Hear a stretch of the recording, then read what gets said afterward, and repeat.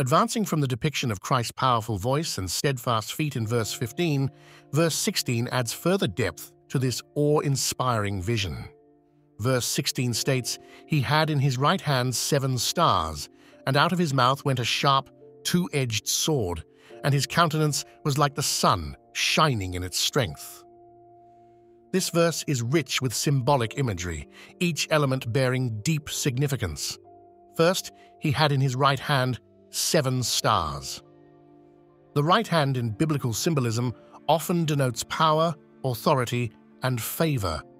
The 7 stars, as later explained in Revelation, represent the angels or messengers of the 7 churches. This imagery suggests Christ's control and authority over these messengers, underscoring his sovereignty over the church. The stars in his hand signify his protective care and guidance of the churches through their leaders. Second, out of his mouth went a sharp, two-edged sword.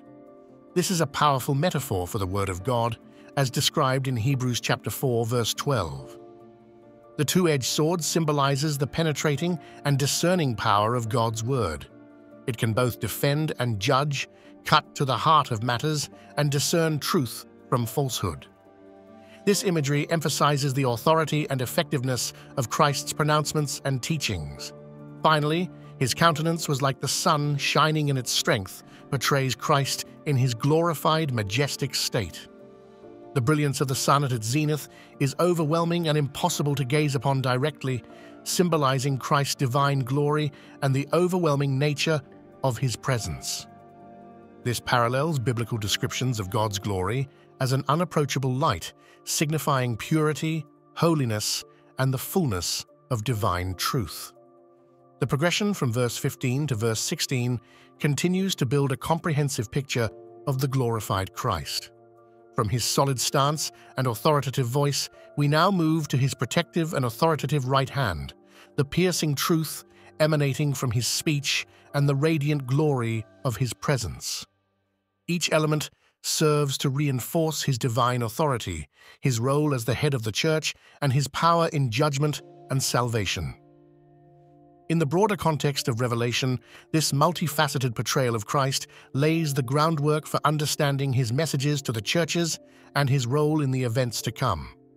It underscores the depth and breadth of his authority and power, providing a firm foundation for the assurances, warnings, and prophecies that will follow. As we delve further into the book, this majestic image of Christ serves as a constant reminder of who it is that speaks, judges, and reigns over the course of human history and the destiny of the church. Thank you all for tuning in and being a part of our community here at Gospel Illuminations. If you enjoyed the video, please hit the thumbs up button to show your support.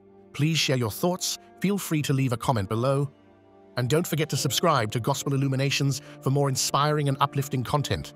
Your support means the world and helps this channel grow. Thank you again, and stay blessed.